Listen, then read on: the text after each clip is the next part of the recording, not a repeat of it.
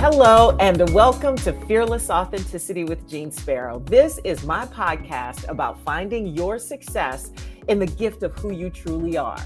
Now, as I've mentioned before, these are conversations with people who know what that looks and feels like, or maybe working their way through it and fine-tuning it.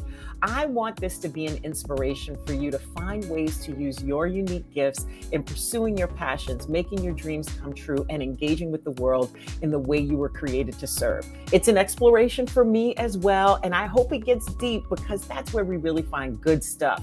It's also, however, about the fun of life, because if it ain't fun, it ain't worth doing. So let's dare to be brave, be free, be you together. Now, my guest today is an author, award-winning entrepreneur, and inventor who holds several technology patents. He was also named by USA Today as one of the 21 most influential Black people in technology. He is probably best known as the co-founder and CEO of the nation's first theatrical subscription service, MoviePass. He has spent his career in entertainment, working at Motown Records, Sony Music Entertainment, Miramax Films, and he also founded Urbanworld, the largest international festival dedicated to nurturing filmmakers who are women and Black Indigenous people of color. His new book, Black Founder: The Hidden Power of Being an Outsider, shares the lessons of his journey, and it's hot off the presses. I am honored to welcome Stacy Spikes to the Fearless Authenticity Podcast. Hey, Stacy. Hey, Jeanne. How are you? I am doing wonderfully well, even with the trucks in the background. But I'm going to just keep talking to you because my brother, I have been reading your book and I'm not finished yet, but I know it's going to be a life changer because you hit us with it in the first chapter. You like, I did this, I had this happen, I had this challenge, and yeah, I got clean and I'm good. All before 20? My brother. Well, I wanted to make sure it was interesting out the gate. And it is. Yes. One of the things you talk about, though, right off the top is the transformative power of stories, which is something I think many of us in the industry have in common, whether we're in music, journalism, writing, movies, or whatever. It's always about the story. How does that play into your life? How does that play into your work? Talk to me about stories. Yeah, ever since I was a little kid, I think many of us have this. We just don't realize how powerful it is. But stories transform my life. And I think from my great grandmother, who we called Mommy, sitting telling us slave stories, and those being embedded in you, and then your grandmother telling you stories. And I think as a people, we are really big about passing on our heritage through stories. And if every Thanksgiving, y'all remember when Snooki did the Bazin thing? Man, what was wrong with Snooki what was he thinking, right? And there's these stories with people you never met, but there's these stories about them. And you know them. You know them, and they're going to tell the same. And every Thanksgiving, the story gets a little bit bigger each time. The fish keeps getting bigger. When the original fish was that big and now it's a whale. But we grew up with storytelling. And I talk about it. I don't know if you're at this point in the book, but I talk about how in Black culture, Black comedians were able to tell jokes, but really talk about the racism we were dealing with in a very, very aggressive, blatant way that would get anybody killed, right? And when you looked at what Red Fox and Leroy and Skillet and Richard Pryor, the way they were talking back to people about the injustices through storytelling, right? And then it's like, oh, well, they're just telling stories. No, we were telling the truth, and biblical stories, and stories are transformative. And I think you also write where you're going. So we saw Black presidents in Morgan Freeman and Angela Bassett before we had Black presidents, right? We wrote them in story. And so I think story is everything. Story is about where you're going, and it's about where you've been. And I love that my whole career is I get to represent, because I think, sure, people want to be an actor or a director, but who wants to be the bridge builder that makes it easier for the audience and the storyteller to meet? And that's my role in the world. I make sure that Black and brown and women's stories get told, you know, and seen. I love all of this so much, and how your path has gotten to it. I'm not going to ruin any of the book for people. I'm going to just try to pull out the pieces so that they can enjoy it in the way that I have been enjoying it. And yes, the comedian spot strikes a particular chord for me, because I've worked with so many of them, and and Black comedians especially, I think, are very religious and committed to how they carry the torch and realizing where it comes from. I mean, I think we saw that, you know, when Eddie Murphy made Dolomite, you know, and was committed to that, because that is a tradition that has allowed them to become these newer truth tellers. But your story, to me, in and of itself, is a transformation. When you talk about packing up your truck from Houston and going out to Hollywood with $300, and how your parents, like, literally, our parents being, my mother went to Southern, your parents went to Grambling, and I know that HBCU parent look. But talk to me, though, about how you made the decisions you did, because, you know, I think it's a lot of times we can, you know, talk about having a vision in hindsight, right? Because hindsight is 2020, and we can see how it came into place. But what I'm interested in is helping people find their way through other people's stories. So how did that vision come about internally for you? Did you always know what you were meant to do? Or were those parental expectations of those first-gen college-educated folks who worked 3 jobs and were like, we doing this for you. You better do something with this. You know, how did all of that get balanced to become this vision for you, Stacy? You know, I think going out to LA with my $300 was a complete act of insanity. Now that I have a daughter who's a year and a half out from college, if next year she says I have $300 and I'm going to LA, I don't think I'm going to have the calm reaction. My dad, you know what? My dad was like, he's going to make it to Albuquerque and end up turning around and coming back. And my mom was kind of like, honey, follow your dreams. But I think because one of her brothers was out in LA, I think secretly she was like, he'll be back. I think they just really believed I wasn't going to get very far, but they raised a very tenacious child. And, but I think the beginning, there was no master plan, but there was always you came from a people who were slaves. Your grandmothers sewed curtains and washed clothes their whole life. Their parents worked sugarcane fields. And your direct parents were the first ones to be allowed to read and get an education. Don't fuck this up. I'm sorry, this is a family show, but it was there's a sense of responsibility, and I think people have asked me. The subtitle is, you know, Black Founder: The Hidden Power of Being an Outsider. Well, what is an outsider? Outsider is if you don't have ownership. If you don't own, you are an outsider. You're working there. You're supporting wherever you are. They could love you. You could get bonuses, but let there be a downturn in the economy, and you are 6 months or less away from a very stressful time in your life.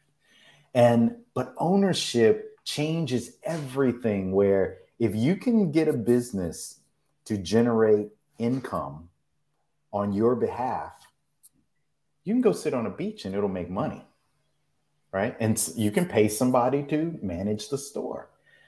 And that was the thing where my grandparents and their parents were like, why did they fight for 40 acres and a mule? Because it was, I need to own things that can increase value. And that to me has been a underpinning. And I talk about it in the Motown chapter where, you know, Gerald Busby tells me, don't stay at a company if you, more than 4 years if you don't own stock in it, you know, or Berry Gordy making a decision that anyone who is CEO of Motown has to be a person of color, writing that in the bylaws going forward because ownership is important. So that driving factor was whether I ran a grocery store or I became an actor, a musician, or do what I do today. I think ownership was the thing that go to college, don't go to college, but boy, you better own something. I love so much of that. And how, you know, it's funny how our parents' advice sometimes, or what they've taught us, sometimes runs counter to their advice, because it's like I had a similar conversation with my parents, especially my mother, because my dad was a little more like your mom, like, okay, baby, go ahead on. As long as somebody's there to have your back. And I had a lot of family in Chicago. So that was why it was okay for me to go to Chicago and not go to New York. So I'm laughing at those similarities, but also what they taught us by what they do and who they are. It's interesting how we tease out those lessons from what they teach us, right? And how, you know, we make those discoveries on our own of what those lessons actually are. Was there a turning point for you? Like, you've done a lot of things and tried out a lot of things. You've been on auditions as an actor, musician, working in distribution of videos and learning lessons all along the way. Have there been turning moments in each of those, especially given some of this advice that you've gotten, you know, later in your career? Have there been turning moments where you've gone, okay, this isn't right for me, this isn't part of the vision anymore, or it never was, and it's time for me to shift? Or is that just something that you have a system of working your way through? That's a great question.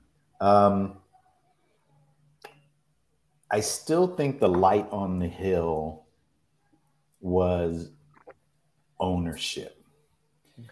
And the lighthouse was, no matter how much I was making and no matter how big I was and no matter what red carpet premieres and I'm representing Boyz II Men and I'm doing all of this big stuff, I still was a paycheck away. I still was I could go into a boss and that boss is having a bad day and I say the wrong thing and I'm out. And especially in the music business, especially in music and movies, baby. Crazy. So there was never a sense of security. And all I kept thinking, there's a saying, and I don't remember where it came from, but this person across from me, no matter who they are and how big they are, they still put their pants on one leg at a time. And they didn't have some master plan. And therefore, if they don't have all that, then maybe I got at least some of the same goods they got. I got common sense. I can add. I got a calculator. I can do, you know, I brought in $20 this month and I spent 10. Okay, I'm ahead. And so I think it kept going back to, you don't own. And all the way up through me being at Miramax, you don't own. It was just this haunting feeling of you were always on eggshells. And I don't, some people don't ever want to start a business. They don't ever have that calling of, I don't want to be the boss. I like getting my paycheck. You know what? I'll go find another job if I get. They don't want to sit in the corner office. Me, I sleep better in the corner office than I do in an office that I know I have no control. I'd rather fail on my own than wait to get fired by somebody else. Baby, that is a quotable moment, because you know what though, I do think that is what separates entrepreneurs from not. And look, this is no judgment on it, because it takes all kinds to run the world, and all of us have different sorts of capacity when it comes to that. I do think that when we get into being entrepreneurs, we don't always realize everything that's involved in what ownership means. But it's interesting how there's this clarion call that you keep working toward, because you're like, there's got to be something more for me. And I think we all hear that in different ways. Now, I want to shift to MoviePass, because I think this is a perfect encapsulation of what it is you're talking about and what you put on the line for it. So, I mean, you basically went from the frying pan right into the fire, because when we talk about, when we talk about technology, like Arlen Hamilton is pounding this into people's heads in a very real and visceral way. Only 1% of venture capital funding, especially at the time that you had founded MoviePass, was going to Black entrepreneurs. And then you get to the success of having a private equity firm, invest in the company. But then you get kicked out because you like, what you doing is not going to work, fam. And then you have to sit there and watch as they run your company into the ground, drive it into bankruptcy, and dismantle it. And you could have stopped it if they had listened. That had to be heartbreaking on so many different levels. You talk about being an outsider, and here you are, an outsider, even when you have ownership. Yeah. Talk to me about how you got through that, because the emotional impact of putting all that work into a company had to be something else. Getting ousted out of something that you owned that would have brought back generational trauma for me. Yeah. How do I encapsulate this into a question? What about being an outsider did you learn even better from that situation? And how did you come to see it as a power? This is going to sound crazy. I knew I was Black. I was proud that I was Black. But at that moment, I got reminded that I'm Black. And in that way that you thought you had climbed above the clouds, you smack into the ceiling. I had grossed nearly $3 billion. I had represented Boyz II Men, Queen Latifah, Eddie Murphy, Spike Lee, Stevie Wonder. I did the Bad Boys soundtrack. I did Scream. I did Crow. I did Train Spotting. I was a vice president of Miramax. It's like I was one of the hot. You've seen USA Today calls you this, you're this, and then, and then you're out in the world where you're raising capital. I'm one of the 1%, but now I'm going to stand there and be one of the ones that I watch 99% of people less qualified than me achieve things and get access to capital.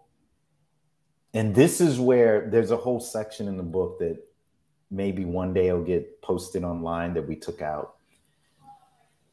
I realized in the VC world that there's still a level of an apartheid system. Because when you think about it, there are these funds that after George Floyd said, let's create a diversity fund. And they all put around 10% aside. Well, if they all put 10% aside, that should mean that the number went from 1% to 10%, right? No. But it didn't. So what happened was they created drinking fountains and said, here's a drinking fountain, Because remember, they're taking money out of a fund. They're taking from the big drinking fountain and they're making a small drinking fountain and saying now more people will be able to drink because we've set this money aside. And notice the amount of people who got to drink didn't increase. And that was the first time I realized I was living inside of a system, a construct that I never because and the guys who took over raised $250 million within 90 days from buying the company from two Black founders, the same company. And we raised $20 million.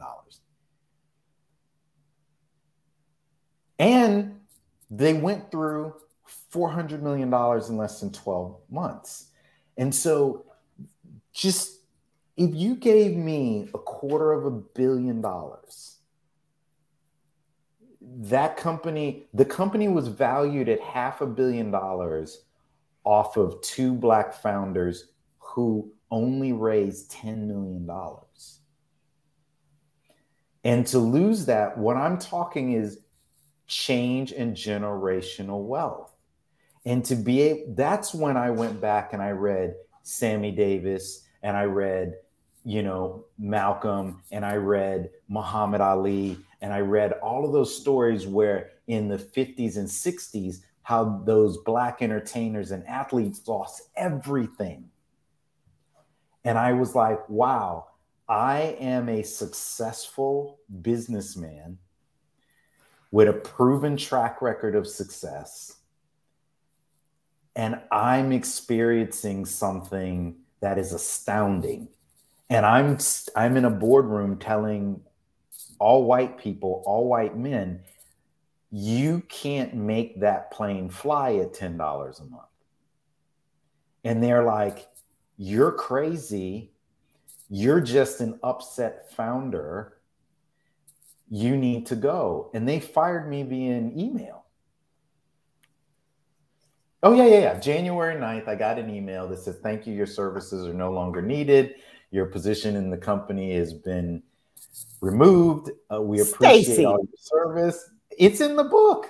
Stacy, I haven't gotten to that chapter yet. Brother. Email. I got. Okay, I can't wait to keep. It did say, we're sorry we can't be there to do this in person. Yeah. That's how. Yeah. Okay, so there's a lot to unpack in this, and as the kids say, because it does speak to the endurance of the systems that are set up and how expanding the boundaries of those systems actually does not work. I had never thought of the 10% funds that people were doing in the terms that you just put them.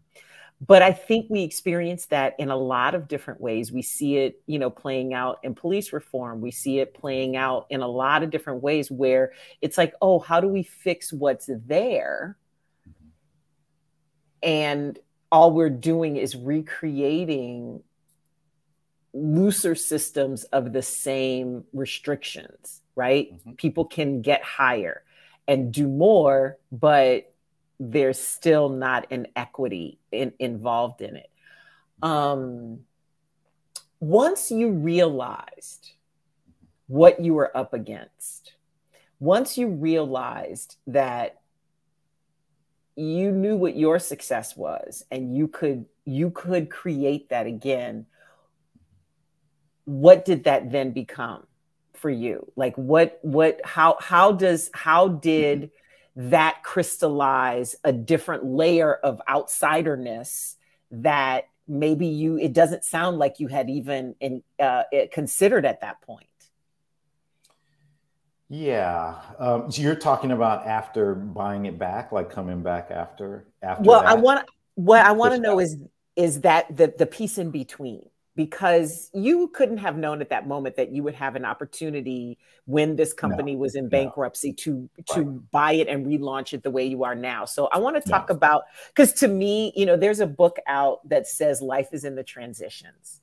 Oh, yeah. And I firmly believe that we spend a lot of our time in transition, but looking at what's after the transition, but what you do inside that transition, no matter what your awareness of it is, that's what counts. So that's what I want to know about with this, because yours is such an extreme case. Like, it's like, okay, what was in your head after you get that fucked up email and your dream and what you've worked your whole entire career to this culminating event of all this money you made for other people, all this money you should be making for yourself and your funders.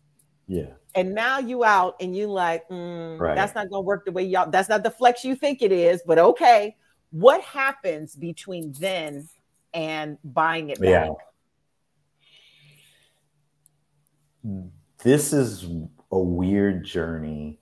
You know, it's the footprints in the sand. You get carried in a way that you don't realize. And I talk a little bit about this in the book. And like grief, you go through these stages. First, you feel sorry for yourself and somehow you feel to blame. Should I have gone down the path with these guys? Could I have prevented it? Should I have done something different? What if I had done this? Hey, you know that investor that was offering me 10 million? Maybe I should have done that. You know, you go through that. It was my fault. I should have done something different. And then you go from feeling sorry for yourself to getting angry. And there's two things that people do with that anger. They either turn it on themselves and the loved ones around them, or you pour it back into the work. And I don't remember, maybe a week my wife at one point said, you need to go get an office and get out of the house. She just was like. She kicked you out. Yeah. Yeah. Great. I get kicked out of my company. And then my wife is kicking me out of the house. And so she's like, you need to go someplace. And so I went and rented an office. And here's the crazy thing. I called up WeWork, and the company where I was had moved out. I knew they had moved out and moved uptown when they got bought.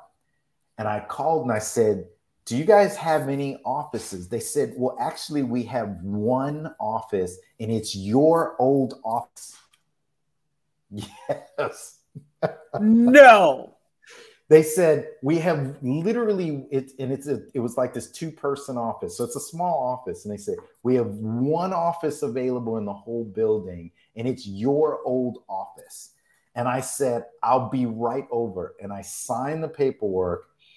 And then in 2 weeks later, maybe 2-3 weeks later, whatever it is, I moved into my old office that I built MoviePass in. Okay, that's the first thing. That was one of those, The hairs on my arms and the back of my neck it's going to get straight better. up. It's God be moving, baby. Moving. It's going to get better. Then I am sitting in my office and there's a line, and I talk about it in the book, and you talk about stories. And there's a line when Moses has Pharaoh behind him and he goes to the edge of the water and he's got all the people sitting there looking at him like, yo, you just got us out here. And Pharaoh's coming with his people and we're all dead. We can't go across the sea and we can't go backwards. And they're stuck in this valley. And Moses takes time and he goes to the water and he says to God, do something. And it's very interesting. We think of the Charleston Heston version in the movie where he takes a staff and it parts. But they don't say this, but what he says in the Bible, he says to God, help me. And God says, why are you crying to me? I gave you everything you need. Part the sea yourself. Go read it. So I'm sitting in my office and I'm kind of feeling a little confused. And that story Why are you crying to me? They didn't take your brain. They didn't take your knowledge. They didn't take your passion. You got left with everything you had to build everything you built. So why are you crying to me? Go build it again. And I was sitting in that office and it was like, why am I sitting here thinking of the Moses story? And I went back home and we have, you know, the Black family Bible that gets passed down to the oldest big child. one. Yep. Mm-hmm. I went back home and I reread that section in the Bible that night. And I was like, he gave me everything I need. I will be given everything I need. I will rebuild. I will rebuild. He put me back in my old office. I will rebuild. And that was the moment everything fell away. And that was it. It was like, okay, we'll figure it out. Stacy. Okay, let me just tell you. Let me add another layer of how God works in this. Something my therapist told me when I was going through a challenge and, you know, still working through it and everything. She said to me, everything you need, you already have. Yeah. And it's something that I repeat all the time. And it is interesting how, and this is something I've talked to other guests on the pod about and other friends as well, that at the moments when you know you've been taught like these things are back there, sometimes when we are challenged, we forget those things. And then somehow we're brought back very viscerally in the moment to that. And that's what this sounds like to me. So as you rebuild and now you have gotten the opportunity to buy back MoviePass, I have two questions. The first one is, how do you feel about second chapters now? You know, second chances. I think America is a very unique place because we have so many people who rebuilt. When you think of the Steve Jobs story, I spent a lot of time during that time going back and reading biographies and autobiographies, and there's not a single one of them that said, I woke up, I had a great idea, I went to the bank, they gave me money, I was a success, and I never failed. I didn't read that anywhere. They all had peaks and valleys and peaks and valleys, and at the highest points, they all fell. And the ones we write in, Henry Ford completely crashed and burned. Ford won. Complete crashed and burned. How do you get up from that and go do it again? Donald Trump filed for bankruptcy 7 times, becomes the president. I say to people all the time, be dumb enough to get out of your own way. Like, sometimes we're so smart thinking about what we think people are going to think about us. Worried about that. Because the people who aren't going to like you anyway. So it don't matter what you do. In fact, they'll hate you more. Yes. The better you do, they're going to, oh, he ain't shit. Right? Well, you know what? His daddy gave him some money. His great grandpa left him something. He didn't build that on his own. It's like they're not gonna like you anyway. And so many people, I watch them stop. Well, what if I fail? What does that mean to fail? There's no such thing as failure. It's just learning. And if you learned about what didn't work, guess what? Next time you're gonna do it differently, which means there's a lower probability of you doing that again. So I think that second chances are the whole, as an entrepreneur, what I think about is this building that I'm in, this chair that I'm sitting at this table, and this computer I'm on. Everything I look at was an idea in someone's mind. And see, they all failed on the way. They couldn't make money. People said it was stupid. They said Albert Einstein was in the trademark office. He had a very good job. And people said, what are you talking about, planets and stars and wave particles? And shut up. His first paper, they laughed at him. So everything you see, people, there's that, you know, the saying, most people who say something can't be done is being interrupted by someone doing it. It's like that. And so if you think everything in your world, somebody told that person they can't do that and it's not going to work, then you see how prevalent perseverance must be in order for things to exist, because they just don't happen on the first try.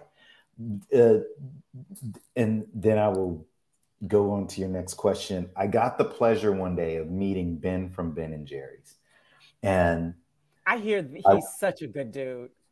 I was at Sony and they had sold the company but kept certain rights. And he was looking at making an amusement park that was going to be an ice cream amusement park. And he wanted to know if Sony was interested in possibly coming in. So I got to be a fly on the wall, and I'm sitting in this meeting. And so Ben, everybody's going to take a bathroom break. We've been in this meeting for hours. And I said, Ben, can I ask you a question? He says, sure. I said, so what did you learn between, you know, after doing Ben and Jerry? If you said one thing that you want everybody to know, he said, first you have to build it wrong to build it right. And he says, we failed at the first Ben and Jerry's because they told us that you need to whip the ice cream very high, and then you put the nuts or whatever just at the top. You can't make money where you crumble an entire chocolate bar and put it in there, because it's just not cost effective. You can't do that. So what they did was investors talked them out of, and they went with the first version and they went bankrupt. And it was another name of another ice cream company. And Ben and Jerry said, we were two fat guys from Vermont and we wanted real ice cream. And if we were going to go broke, we were going to make ice cream for people like us who wanted every scoop was going to have whatever, Rocky Road or whatever was in it. And he said, we became a success because we ignored everything everybody in the ice cream business said you shouldn't do. You know, and they had to build it wrong in order to do it right. And that doesn't mean he failed. That was a learning part of the pathway to building one of the greatest ice cream companies ever created. You know what's interesting about this whole story and the thing about it, it's about what you pay attention to and what you don't, and what the essence of it is, like what's underneath all these lessons, reading those biographies, because I have a feeling your book is going to be right there with all those other ones in this up and down peaks and valleys. Because I'll tell you, the biggest, and the reason why I say this is because, and I think it's also, as much as we love, excuse me, as much as we love second chances as Americans, as much as we love triumph stories from perseverance and failure, supposed failure, we we hate failure. Yeah. We also are taught that we have to overcome these failures and that failure is a bad thing. Yeah. The best advice I got when I first started my business was, you are going to fail every day. Yeah. Get used to it. Learn from it. Learn to like the word no. And I already knew the word no because I come from radio and television. Yes. Excuse me. And you know, the entertainment business is good for a hard no quick. Yeah. Yeah. But it was hard for me. Yeah. I remember the first 6 months of working on my own after my show got canceled.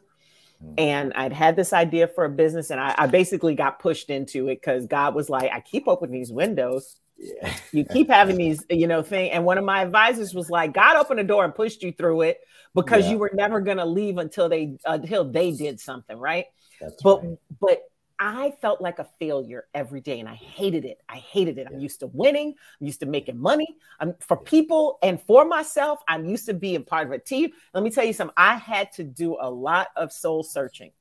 Yeah. And I remember one of the things I gave myself was 1 win a week. I was like, if I can just have 1 win a week, I can get through all these other failures and all this other learning, because it's humbling as an adult to get to that point. So even though I don't know it to the financial level and the epicness of watching something you work so, like I know some of that feeling, right? That frustration. And I think I would have fought somebody, like physically fought somebody had I been used. See, God gives us certain things only because he knows how we can handle them. Because if I handle some things, it's prison. It's prison, Stacy. You're a better man than I am a woman. I'll tell you that much. I couldn't find them when I was walking the streets of New York. That's why they emailed you. You think that they were going to stand in a room and say that stuff to me to my face? They were very smart people. They were and they also protected you. They were like, let's email this brother because we just don't know. If his eye starts twitching or something, like, make sure security's in the room. They got 2 big bouncers, and we just wanted to let you know, throw the letter at me or something. You said something that I think the process. B. Smith had this saying, you have to stand on a mountain of no's in order to reach the yes. And I think if every no isn't a no, it's actually sharpening the blade. And when you look at, so I like shaving with straight razors. And when you're honing a razor, okay, mister. Hey, when you're honing those razors and you look at how the Germans and the Japanese, all of these people were separate, and yet when the metal age came, shaving and cutting, your hair and grooming developed in different parts of the world. They all had to hone the steel in a certain way. God does that with us because there's enough, and I'm sorry I'm going to the book, but don't apologize. Preach. No, I know, but how many times do they say if you will spoil the child if you waste the rod? But there's this great line where they say God disciplines those he loves. And discipline is learning to override my feelings, what I want, what I need, what I believe is mine, right? It's teaching you to move through the water efficiently without thought or effort. And you're not born that way. You watch the swimmer, you watch a human being who is a very good swimmer cut through the water. They're not a fish, but yet when you look at them, they've learned to use their body and go through water. And they didn't just wake up and go do that. The pain and the effort it took to learn how to use the water in a way.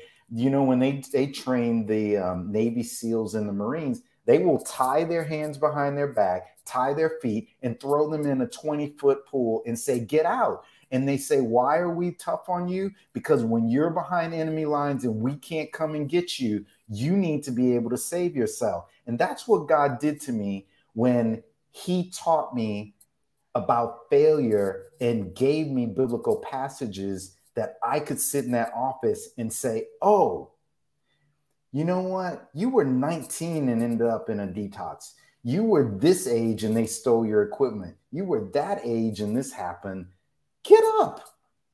What is that? It's just mental for you. It's just, there's nothing Nobody hurt you. You didn't get shot. Like, get up, go build something else. And that to me is preparedness, not failure. And see, we mistaken what he's doing for you. And even if I didn't make it, my children or people who read this book are going to have a mental preparedness that I'm handing to them because I read Malcolm X's book. I read, Muhammad Ali's book. They gave me those things that helped me get up off that canvas. When Muhammad Ali was walking into a stadium after his two best friends, Malcolm X and Martin Luther King, were killed, and people are saying, Negro, you're next. Why is he to believe that that's not going to happen to him? He just watched they were more famous than him at that time because he was still becoming, leaving Cassius Clay, becoming, and yet these men were taken out. And there he goes saying, my job is still to feed my family and go walk in there and defy these people. And that was courage to me.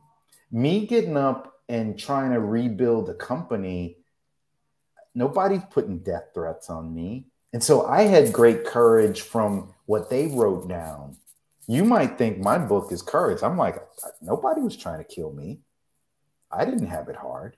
So their knowledge and them writing, and back to your first part of this, was their stories helped me walk through what I went through. It was like they were in the room with me. I had the good book in the room with me. I had Steve Jobs in the room with me. I had Malcolm in the room with me. I had Muhammad in the room with me. I had read Obama's book and he's in the room with me. What am I worried about? Get up. Get back to work.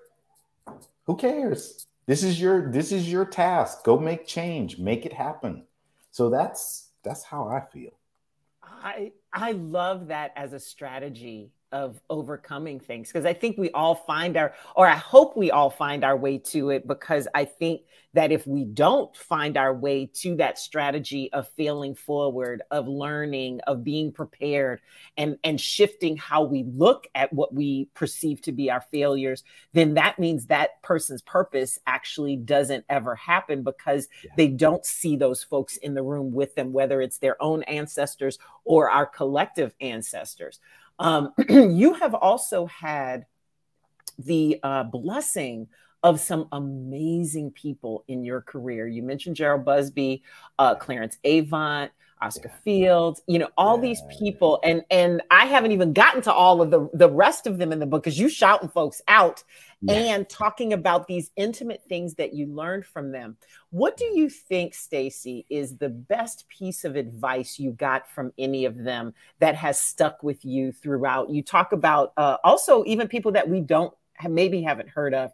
That first boss who you picked up Hebrew working in his office, William. And William, and finally got the nerve to ask for a raise and made sure you did it. Yeah, you made sure you did it in a way he heard you. And it sounded like he respected that. Yes. But we all have people like that. Like, there was a receptionist at my first job who was like, listen, girl, when she would go outside on her cigarette break, she would be like, come here. And while she was smoking, she would be standing there. And so, now listen. Let me tell you, listen, this is the one you need. This is what you need to watch out for, because you be trusting everybody. Yeah. And then tell the rest. It's always people like that tell you things that stick with you. So given all these folks that have made appearances in your book, what are some essential pieces of advice that you carry with you? It's all the same. They say it in their own way. They give it to you different ways. They get some will give you a goal, why you should do it, but it's always the same. Never give up. It's always the same. Can you imagine? You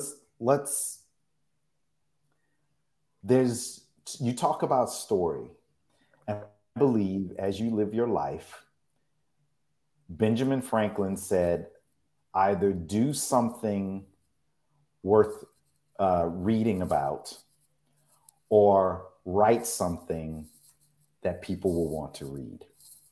And what he was trying to say is either live your life in a way that people will want to write about you, or if not, write something down that people will find interesting.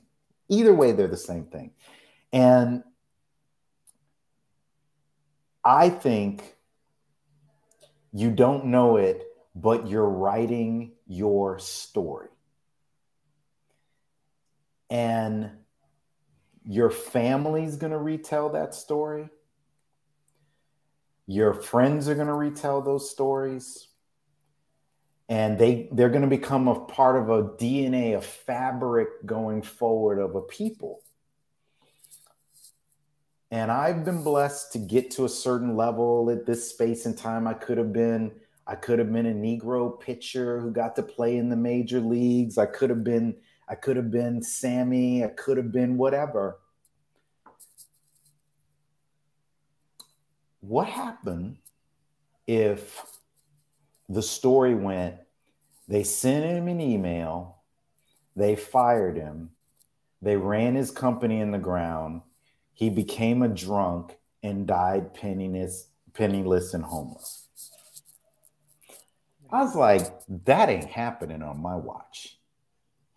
That's not the story. If no one gives me anything, that dude was 95 and still starting businesses.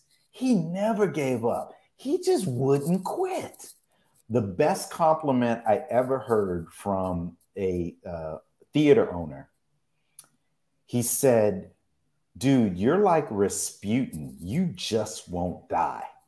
That is the best compliment someone has ever given me. He said, they poison you, they shoot you, they stab you. He's like, you're the zombie, the Night of the Living Dead. He goes, you just don't die. I want to be that action movie. Like, you're RoboCop. Remember RoboCop? Yes. Just limping through Detroit. Yes.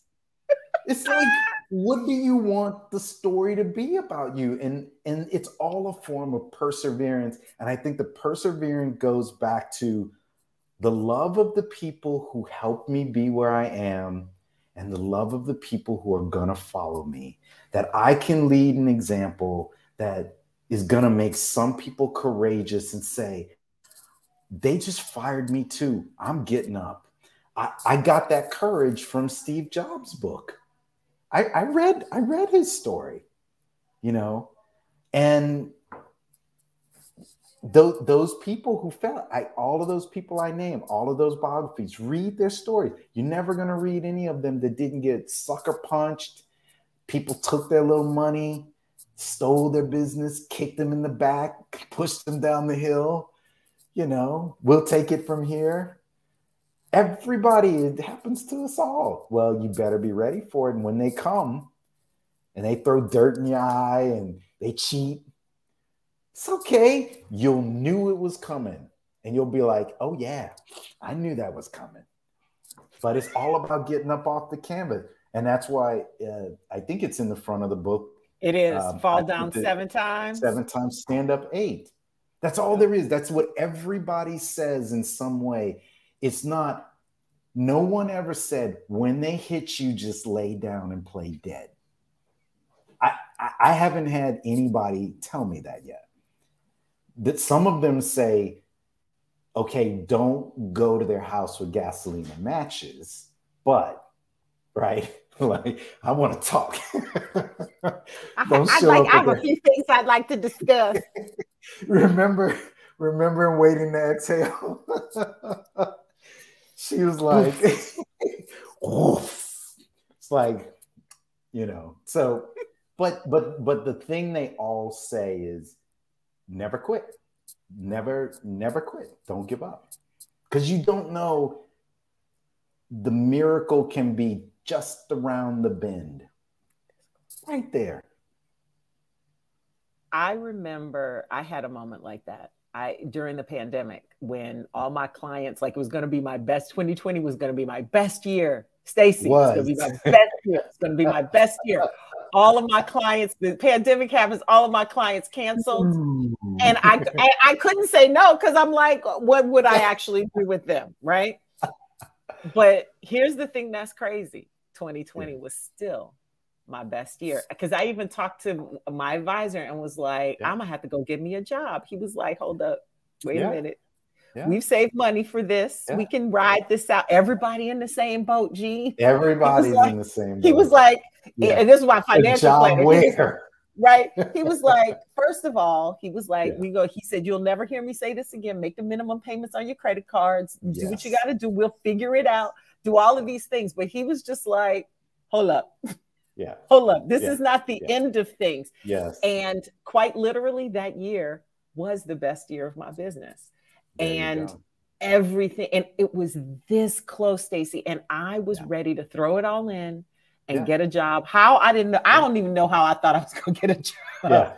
But it is fascinating to me how many stories I hear like that. And, you know, another thing I like to say is it's so simple, but it's not easy. But it is simple. It's deceptively, it draws you in, because you're like, oh, that's great advice, never quit. But it's not easy to do. No. The other one, I think, is when you said it's simple, the best advice I heard was, when you don't know what to do, do nothing. And we think, when I don't know what to do, do something. Panic. I got it. Call everybody. I have to do. But if you chill out and give it a moment, just a moment, just wait. Take the weekend. It's Friday night. You're not going to get anything done between now and Sunday. Like, take the weekend off. Go to a movie. I don't have any money. You got $22 in the bank. Go to a movie, right? Something happens in, what did Martin Luther King said? Faith is a staircase where you know that stairs lead up, but you don't know, you cannot see them. Something like that. So I'm bad at saying, Stacy. So, but I know what you're talking about. But it's like where you can't see where they're going. Right. And so a spiral staircase, where faith is a spiral staircase where you cannot see the stairs at the top.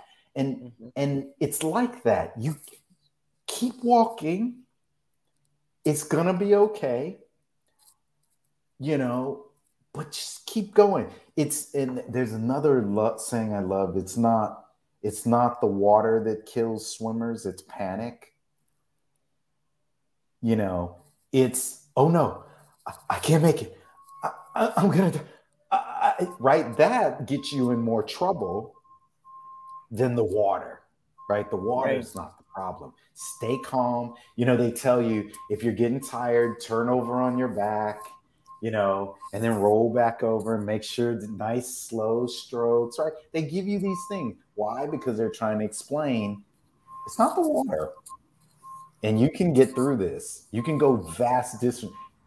Women and men are swimming the entire English Channel. You can make it to that 50 yards, you know? There is a peace in that stillness and that really is an exercise in faith. My dad used to say, he was like, sometimes you got to be like a buzzard sitting on a fence, can't kill nothing, waiting for something to die. You just sit there. Just sit there. Right. And I did not understand what that meant fully until I was an entrepreneur and sitting there going, I ain't got no business. What the hell am I going to do? And couldn't do nothing because everybody was stuck in their houses for the pandemic.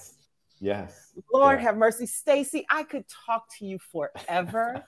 I am so proud of you and grateful to you for taking the moment for this and for writing your book, because I think those of us who have visions of whatever it is we want to do need more stories. And we also need stories from the people who look like us to tell us those things. So thank you for that.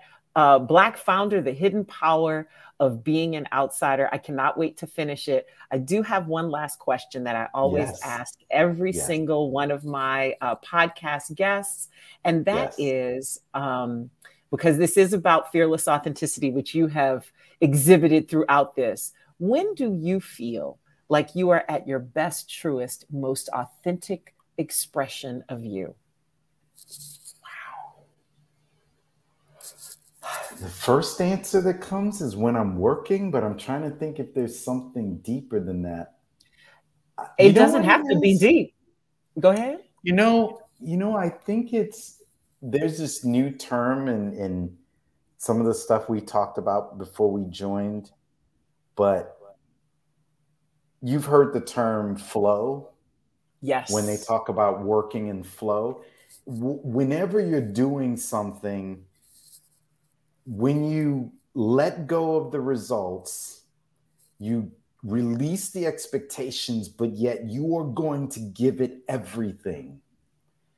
It can be the dishes, it can be your relationship, it can be camping, running, swimming, working. When you let that happen, you tap into flow. And if you ever go look at some YouTube videos about it, I never understood what they were talking about, but when you hit flow, space and time literally changes. I can be working on something and my wife will call and go, honey, you said you were coming home 4 hours ago. And I'll be like, wow. Or I can be running and I'll go, I'll just keep going. And I'm listening to a podcast. Next thing I know, I just did 5 miles and I don't even remember doing it. There's something amazing in there when you can fall into flow and it's the perfect word. You're right there with the universe. And if I think, I gotta go run 3 miles, damn it, I hate this, it's a struggle.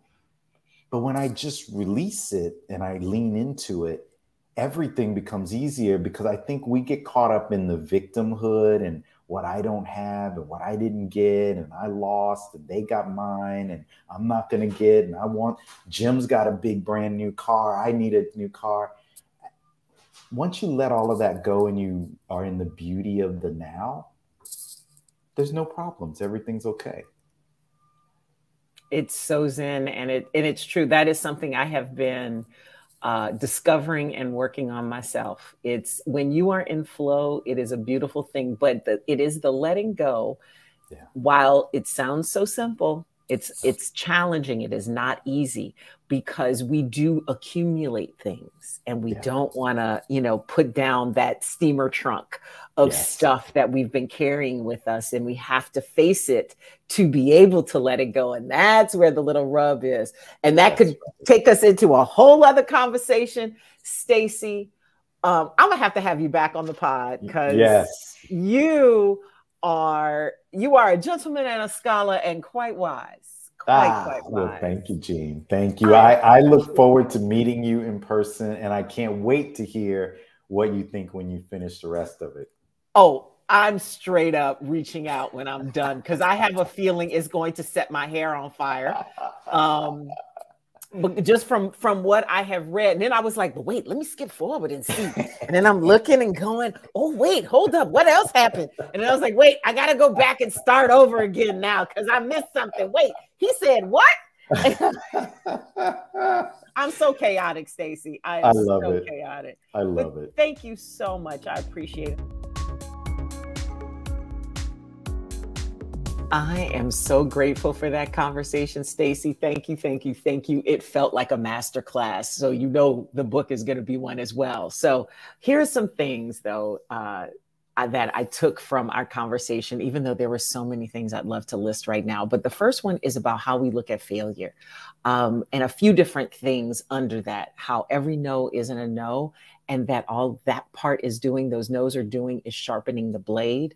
The idea that each failure is a preparation, a preparedness for whatever it is that you're really supposed to be doing, which brings to mind for me that the word failure has so much emotional content to it that we've needed to interpret it in a different way for us to see how it's necessary in our lives and what its function actually is.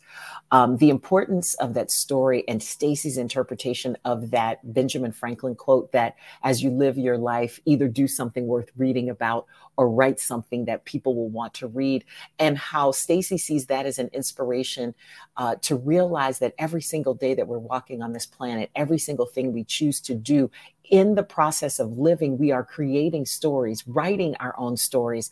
And there's stories that live on through our family, through our friends, through the people that we impact, and they will retell them and become part of the community's DNA.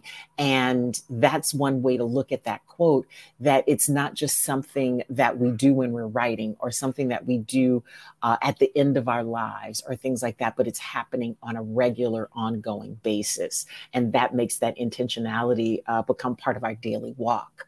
And then what it feels like to be in flow. This was super inspirational for me because I think a lot of us struggle with living in the future, or maybe living in the past, reliving stuff we've done wrong, or looking forward to what's coming next. And there's nothing wrong with processing the past or looking forward, but by how so much of our effort, if it's put into those things, we're actually not doing what we're supposed to be doing right now. And that's letting go of the results, releasing our expectation, and still giving it everything we've got, working really hard to achieve these things that we want to, but appreciating the journey as we go. And how when we let go of those things, we can be in the flow. The space and time literally changes. It doesn't feel like a chore. There's no victimhood. And then we can appreciate the beauty of whatever it is that's happening right now. And that's a huge gift and something I have personally been challenged by. So thank you, Stacy, again, for being so open, so transparent with what you've learned on your journey. Your wisdom, your joy, and your inspiration. Cannot wait to read the rest of your book. And I highly recommend everybody pick up Black Founder. I really appreciate you, my Fearless Authenticity audience. You listening to this is the reason why I do it. I would not do it without you. And I also could not do it without my amazing production team. Thank you to you as well. I hope you will rate, review, download, subscribe, and share this episode. It's available every place you get your podcasts, including on YouTube. And I also want you to join my community. You can follow me at JM Sparrow on IG and Twitter. You can find me on Facebook, TikTok, and YouTube at Ms. Jeanne Sparrow. Just drop by to say hi, share your comments, your questions, your thoughts, your suggestions. I want to hear them all. This has been Fearless Authenticity with Jeanne Sparrow. We'll see you again soon.